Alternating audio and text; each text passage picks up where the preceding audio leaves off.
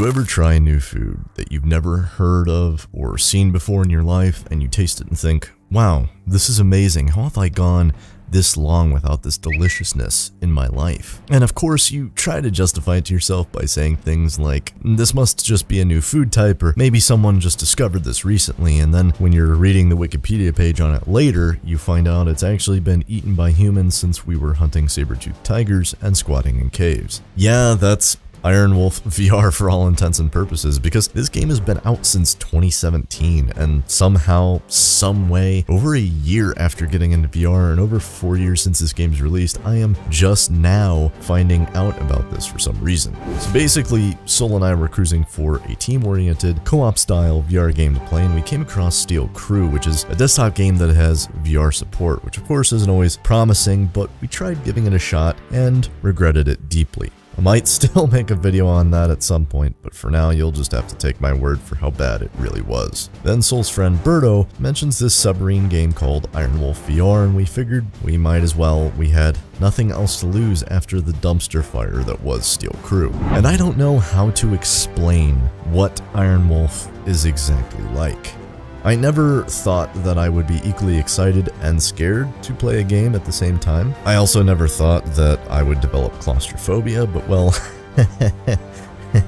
you know, this game has a great way of making you feel like you are a sardine packed into a tin can. Now for the record, I would never play this by myself, first of all because, well, you really can't. Each player has a role to play in the submarines, and one person simply can't do all of the jobs effectively. There's no official structure to the roles, so players can swing in and out of roles as needed, and they're definitely interchangeable. But someone always has to be doing something. That's the focus of this game. By team-oriented, it means more, well, basically it means work together or die together. That's what it boils down to. If you work together well as a team, you'll complete your mission objectives. If not, well... torpedoes right, about to get hit. 3, 2, 1, impact from our rear.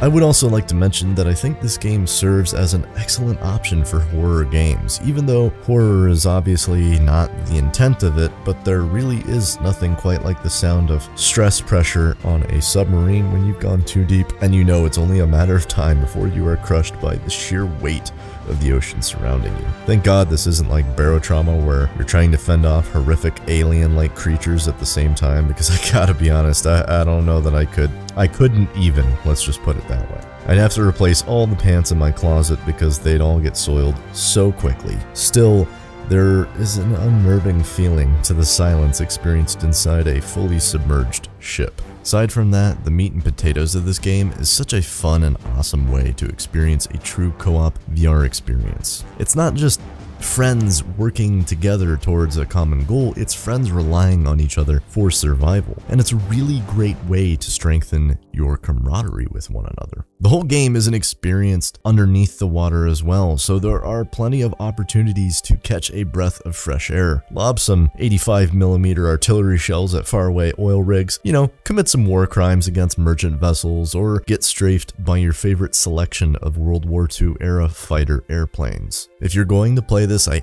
absolutely recommend playing the tutorial first and completing it in its entirety. I know, I can hear you groaning from here. Look, I'll be honest with you, I despise tutorials. I have ADD and I don't have the attention span for tutorials in general. I usually learn best by just doing the stuff I'm supposed to do. But trust me, focus as hard as you can on it, soak up as much as you can before you try a real mission, because this game is not easy. It will punish you severely for not knowing how to do stuff, and you will turn the game into a speed run of how to sink to the bottom of the ocean. But like always, practice makes perfect. The game doesn't just throw you to the lions immediately. It gives you a series of missions that progressively get more and more difficult. Learning how to think critically in stressful situations will be a massive boon to you and your team as you progress, and keeping calm and communicating is always the best way to handle the challenges thrown at you, which I totally did the whole time, for sure. Yeah. Yes! Dude, fucking shoot it. Yeah. Oh, he's dive Yeah, bombing, boy. he's dive bombing. Oh, he's down. He's dead. I got him. Dude. Again, this is the kind of game you can only play with people. So make sure you and your friends are on the same page when you get this, but man, when it's going good and you and the crew are vibing at 15 meters down, launching torpedoes at helpless merchant vessels and casually committing war crimes, this game is the most satisfying. You know, it makes you feel larger than life in a way, if that makes sense, like you're working towards something bigger than just yourself. Working in tandem with others to accomplish a common goal and seeing the fruits of the seeds you've sowed blossom into completed mission objectives is incredibly satisfying. Definite 10 out of 10, would recommend. It's totally not addictive at all though. Totally not addictive, I swear. What would I lie to you? Of course I wouldn't lie to you. I'm an absolutely honest and truthful and completely ethical and totally not shameless content creator on the internet. Would a content creator lie to you just to get people to watch his video? I mean, maybe, but I definitely wouldn't. No, absolutely not. I am way more ethical than that, for sure. Anyway. Yeah, so this game has apparently aged like a fine wine because 4 years later, it's obviously still relevant and criminally underrated in my opinion. For team-based or oriented VR co-op games, this is honestly going to probably be one of my go-tos for a while. I still have mad love for games like Onward, but you know, just because pizza is amazing and delicious doesn't mean you want to have it for dinner every single night for the rest of your life. Okay, before someone goes, actually, I know, I'm sure someone would absolutely do that, but I'm just saying it as a metaphor. Just because you can eat pizza every night for dinner doesn't mean you necessarily want to.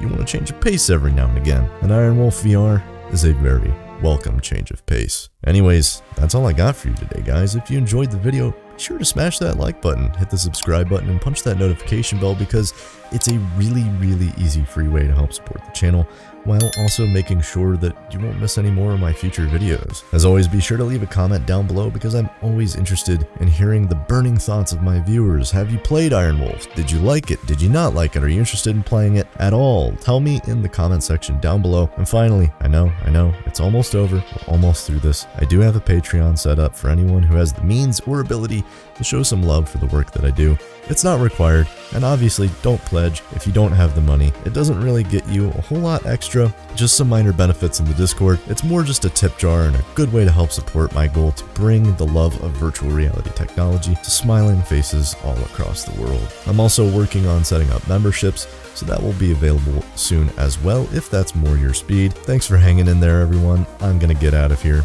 I've got a submarine to pilot. I love each and every one of you beautiful father muckers. Gramsy out.